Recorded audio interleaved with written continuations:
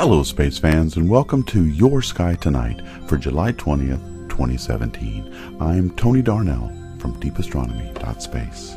Now before I talk about what's up this evening, I want to let you know about two really important anniversaries that we're celebrating today.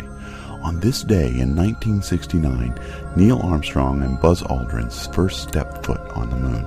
That was 48 years ago today. I can't believe how much time has passed. Also on this day, 7 years later, in 1976, the Viking spacecraft landed on the surface of Mars 7 years after the landing on the moon, and it landed in an area on Mars called Cres Planitia and returned the first pictures ever of the close-up surface of the Martian surface. It was an exciting time. I remember both of them, sad to say, because I'm getting up there in years. But these are two really important events that I want to let you guys know about. Alright, so let's talk about what's up this evening.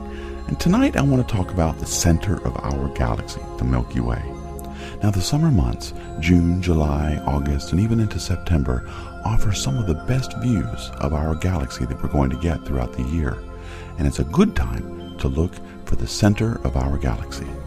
Now in order to see what I'm talking about this evening, you're going to have to go out a little bit later than I usually discuss in the past episodes. Usually I talk about what's up at about 9 p.m. Eastern time in the Northern Hemisphere.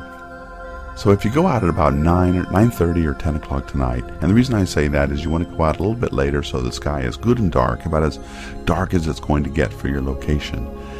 And if you're lucky, you might see a band of stars across the sky, and it looks almost like a Milky River. That's where the name Milky Way comes from. And that is our galaxy. Now, admittedly, most of you probably won't see this, but because of the light pollution that's everywhere, especially if you're in a city. But what you can see is a constellation called Sagittarius. And it's very high in the southeastern sky. Well, it's not very high. It's in the southeastern sky at about 10 o'clock. And it looks like a teapot. The top of the teapot is facing straight up. The spout is off to the right, and the handle is off to the left. Sagittarius is an important constellation because looking at that constellation means that you are looking at the center of the galaxy. The heart of our galaxy lies in that direction. And behind all of that gas and dust in the galaxy itself is a black hole. At the center of our galaxy, known as Sagittarius A star. It is a supermassive black hole, some 4 million times the mass of our sun. And so, if you get a chance tonight, go outside, take a look, try to find Sagittarius, and when you do, you're looking toward the center of our galaxy. Well, that's it for this evening, space fans. Thank you all for listening, and as always, keep looking up.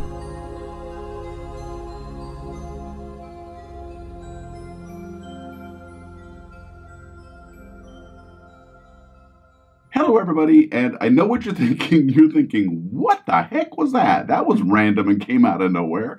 And I get it, I know that. I posted this video, I guess because I have ADD. Let me give you the backstory.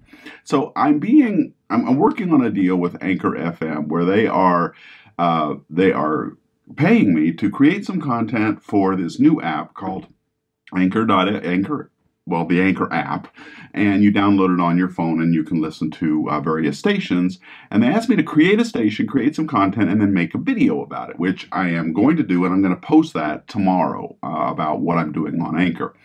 But one of the things I like about Anchor, and I'm really kind of getting into this platform a little bit, is that I can just pick up my phone and start recording some audio clips. Now, all the clips can be no longer than 5 minutes, but I can assemble each clip into a podcast, and then it will automatically syndicate it for me. So I've been playing with this, and one of the things I've been doing since I've been playing with this week is doing a little 5-minute segment or so on Your Sky Tonight.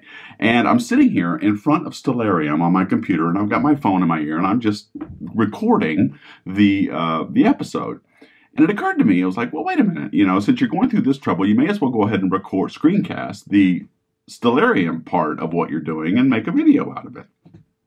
This is what I mean about ADD. I just keep going, oh, let me do this, let me do that. So as I've already told you, I want to do a video series called Your Sky at Night, which I am still going to do, although it will probably be under a different name for reasons I'll tell you about in another video. But this one takes me, it takes me, well, about 5 minutes to make, right? And so as I was playing around with it in Final Cut Pro, it took me maybe about another 45 minutes to an hour. I can probably get that down. Now, I'm going to screw this up. There's no way I'm going to be able to do this every single day. I'm going to miss days. I'm going to get distracted with other things.